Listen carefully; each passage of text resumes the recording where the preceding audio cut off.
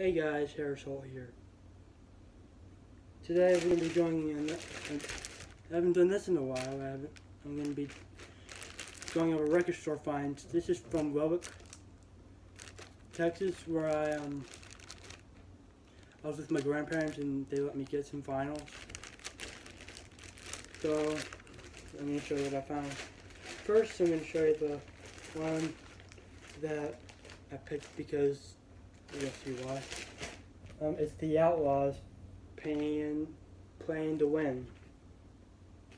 And it was produced by Robert John McLean, my favorite producer, who produced AC/DC, Def Leppard, Foreigner, City Boy, Boomtown Rats, and that's all I can think of. But yeah, I got that to put in the collection. The next one I've been looking for actually a long time. Along with the other one, but we'll get to this in a minute. There's Lynyrd Skynyrd, pronounced Lynyrd Skynyrd. It was produced, and this record actually was going to be